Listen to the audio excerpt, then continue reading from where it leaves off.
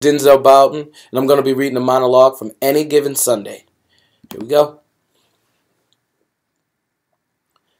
I don't know what to say, really. 3 minutes away to the biggest battle of our professional lives all come down to today. Now either we can heal as a team or we're going to crumble inch by inch, play by play, till we're finished. We're in hell right now, gentlemen. Believe me.